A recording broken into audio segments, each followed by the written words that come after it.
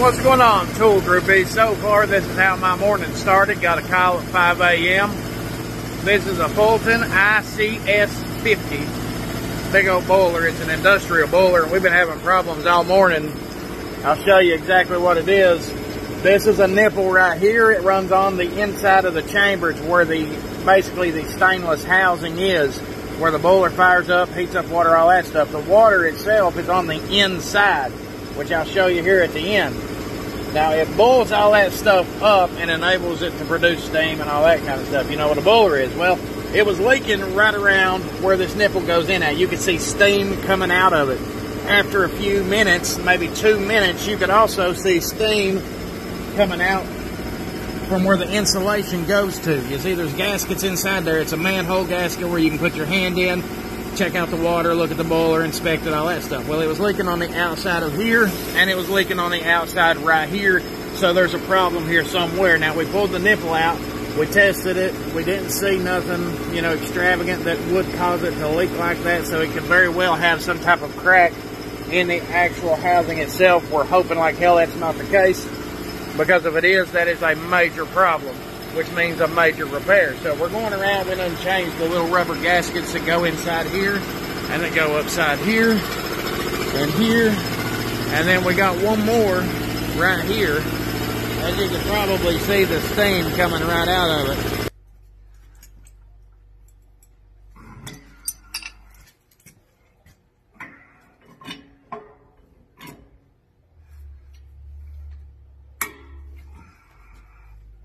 If you ain't got a good enough leverage on something, get a bigger fucking wrench. That's how that works. Big beast right here comes in handy when you need all kinds of leverage for jobs like this. And everybody says, who needs an adjustable wrench? This guy. We got some new gaskets and things to put on it. Takes these little rubber gaskets right here. Okay, this is what we're doing here. We're going to go through the top. As you can see, this is the top half of the boiler here, and we're going to take all this apart. We have got this set up to where whenever you put this in here, if you drop it, you're screwed, because it's going to go straight down into some boiling hot water. You'd have to drain the boiler, get down in there and get it, which we've already got it drained. It's just the point that, you know, this is how it works. So whenever you get this out, you got to take this fastener off, and then you got to take those arms off there and try to hold on to that threaded shaft, and then wiggle this out of here. It's like a little puzzle because it's egg-shaped. You got to flip it around, pull it forward, drag it out. You know, so you want to make sure you're not going to drop it. Now, see, there is steam coming out. There is water down inside there. And it's in between this that we got a problem, because the steam is boiling up inside there, so it could very well be cracked on this inside housing somewhere. The leak's got probably 6 inches here. And the issue is it's leaking around where the insulation is, which means there's something going wrong. We're trying to find out, but that's why I said I do industrial repairs. I work on commercial machinery, boilers, air compressors, water heaters, other commercial machines, on top of doing automotive repairs, things of that nature. Getting ready to put a gasket and everything on this, fix it up, clean it up real nice, and try to figure out where it's leaking from. Unfortunately, you can see the steam condensation building up there, leaking around the sides. When this thing's been fired up, it's been leaking right around the inside here between the insulation and where the water is, and this is going to be a gigantic pain in the ass if what we're working on don't fix it. We've done replaced this nipple here that runs into it. We put a nice heavy duty union on it, heavy steel instead of that Chinese shit that was on here, and got all that fixed up in case that was what was leaking, because it has steam coming out of it. We put new gaskets on the inside here. This is a perfectly good use of the Nebo flashlight. In this particular situation, it's not too heavy, and where this is a round area, if Nebo is watching, please make some kind of light that has a round backside to it that's magnetic, so that people who work on boilers and things like this can use them. But in this particular situation, this little Nebo, the Leo, is working for what I need it to do. As you can see, it lights up the area pretty well for what I need it for. I also used it for this big hole up here. And now I've got the part out that I was working on without dropping it down inside this thing. So kudos to my local CarQuest Auto Parts stores here in Eastern Kentucky for selling the Nebo products.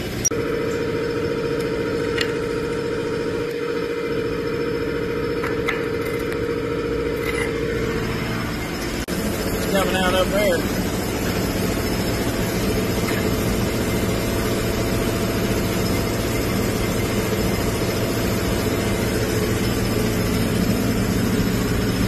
On the inside.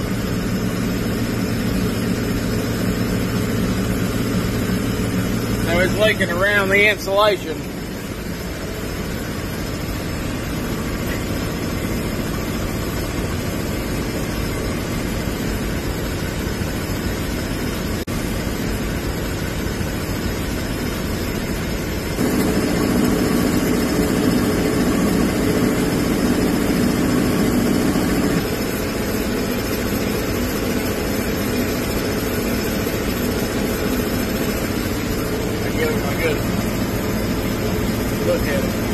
So I figured I would add to it what we have done. Like I said, we fixed all those gaskets. We got one more to go. I did put a brand new union on this thing. It is the heavy cast. We've also got the new nipple on it. It's 9 inches long. It goes into the inside. We had to reassemble all this stuff here and take apart all these copper lines. You know, this is essentially the type of stuff that, you know, the flare nut ratcheting wrenches would be used for if, you know, that Tribus is trying to design. You know, they can also be used besides, you know, going into the deep sea and oil rigs and all that, because there's forklifts here, there's airlines here, there's boiler lines here, there's heavy duty machinery upstairs that uses flare nuts to get a lot of this stuff off, and they would come in handy. So, you know, that's why certain people might like a good ratcheting wrench if they can actually invent a flare nut wrench that holds up under pressure. So we'll see how. Well, so far, it's part 2 of boiler repair. And unfortunately, we've replaced some things on this, and it is not fixing the problem. So it was not the gaskets, and it was not this nipple. You know, it was just to be precautionary. The owner said go ahead and do it because it was the cheapest route. Because the sail on the inside is potentially cracked, and if that is the case, there's very limited options on what we can do to fix it. It's going to be a very, very, very busy day. But that's what I do. Okay, the final update of the day so far. Been at it most of the day trying to get an older boiler going and another smaller brine boiler going. Got them running for now. So I had to call a company that deals with this, and we've used them before. They're called WARE, W-A-R-E. So, the very first Monday of 2020 was one hellacious Monday because boiler went completely down. So, we're going to be repairing that today. It's Tuesday morning, or really early in the morning. You know, I got some guys coming in. We're going to take the thing apart. We're going to see where the shell's cracked on the inside of it, get it fixed back up. And as you can tell, it is snowing. So, let's get started. Needless to say, we got another leak. See? Well, Monday damn sure carried over into Tuesday. Sitting here chit-chatting about what we needed to fix, and then boop! Some pipe decided to volunteer itself. Damn if we ain't having a bad day. So, I was going to try and put a secondary phone or a camera of some kind around the boiler to show you all exactly what was going on, but it's been a hell of a day since 5 o'clock this morning, and it's already like 5:30 this evening, and yeah, glad today's over with. But I'm going to show you an update so far. Now, generally, you can take the outside shell completely off of these machines, but because of this type of boiler, you'd have to take everything on it off. The pipes off, the box off, the wiring off, everything off. Instead, as you see, what you essentially do is you take a grinder and you cut a square around it, because it was leaking here originally. Okay, so we knew the spot it was leaking at, and then it went to the top side first, to this bottom side second. It was leaking all out around it. We assumed that this was what was leaking, so we took it out, we replaced it, put a new union on it, new pipe on it, everything, pipe dope, all that good stuff, and it was still leaking like a sumbitch. That's whenever we called in the WARE company, and they deal with boilers professionally, and the reason that being is because they're certified. They have insurance, they have all the state certifications, you know what I mean? They're the ones that are supposed to do it because of all that. So we got a guy with 40 years experience, really good feller. I mean, these guys was most professional as you can be. I won't say their names, you know, but M and Z, they know who they are if they ever cross this video. They cut everything open and they started chiseling a little bit at a time because this is some really hard-ass insulation. I mean, they had to take a chisel and a hammer just to get it out. And once they got to the backside, you know, you couldn't see a hole in it or anything like that. And this boiler is specifically designed. You see, there is an interior shell. All right, that shell's pretty thick. Then it has tubes that run up and down the middle of that, and then the outside you've got a thin, like, tin shell on the outside. So if you got a leak on one side, you know, it's pushing that steam and it's pushing that water and everything, you know what I mean, whenever it's boiling, and it can be leaking from anywhere, which makes it really problematic to find. And the only way to really do it is take the whole shell off or start cutting sections here, cutting sections there, until you find what might potentially be the hole, and that is very, very expensive. Essentially, in some cases, you can just buy a whole new boiler, and, you know, this thing, don't want to have to do that. So essentially, whenever we was looking at it, we got down to it, we told them what now we'd changed and everything, and they said they had a theory as to what happened. More than likely, we changed the right part that it could have been leaking around the threads or something, and we had not seen it. Whenever the boiler was shut down on like Saturday, this place shuts it down at 12. It don't come back on until Monday morning at 5. So it could have been leaking over the whole weekend, and it could have got this all wet down through here in the insulation. And when it gets hot and the boiler pressure builds up, it starts steaming because it takes it 2, maybe 3 days to dry out. So it was steaming all over the place, but on the off chance we didn't want to run this thing and it be a danger to anybody, so that's whenever we done what we could and then stopped and then got the guys with the certifications in here to do it. Now, they did say that if it's leaking water at the bottom side, like it's dripping water all around it, shut it off instantly because that is dangerous. That means you do have a leak that's going all the way through it. Now, they got things called boiler compound that they put in these things, and if you put different types of boiler compound in it, it could mess up the, I guess, the chemistry of it, you would say, and it could make it erode away on the inside faster than normal. So you got to test the pH levels and all that to make sure it's right too. But essentially, what's going to happen is we're going to run it for like 2 or 3 days, and we're going to let this stuff dry out as is. And if it dries all out and it stops, then we're good. But if it continues to keep steaming, then there's a good possibility that there could be a minute pinhole somewhere. And that little pinhole could turn into a big problem. So we're hoping after 3 days of running this that it'll all be dried up, that it won't be steaming no more, and then they can put more insulation in it. I've got their number. I'll call them and talk to them about it. You know what I mean? If anything pops up, they'll come directly here and they'll fix it up, whatever the circumstance may be. But they're going to come back, like I said, in a few days, check on it anyhow, and they're going to go ahead and retack where they cut this out at, and they're going to fix it back up. They're going to put brand new insulation in it, and they're going to call the company, make sure they got the right amount of stuff, the right kind of stuff, so it's all fixed back like new. And if anybody ever has any boiler problems, I tell you this much, we have contacted these guys before and used them. WARE. If you have any problems, they might be expensive depending on if you have a big business or a small business, but if you want professionals, one was a certified welder, really good guy. The other one, like I said, had 40 years experience, and he knew exactly what he was talking about, and he was trying to save us money. He was telling me what I could do that they didn't have to do, so they wouldn't have to charge us for it. If I could take something apart, or like this, when they bring this patch back and everything, they're going to put all the packing in there, and then we can tack that up there ourselves if we want to save us money. So they are really good professionals. They will save you money, and you just can't find a better group of guys that appreciate the work that they're doing, and you know, they talk to you like people. So what had happened, I guess, were, you know, things were tinkering around with the boiler and whatnot. We was having to test it, test the pressure on it, test the lines. And whenever you run one boiler to the other and they got return tank lines, that's basically where all the heat and the steam and the water and all that stuff, it returns back to the tank, it recycles itself, it goes up through the system again.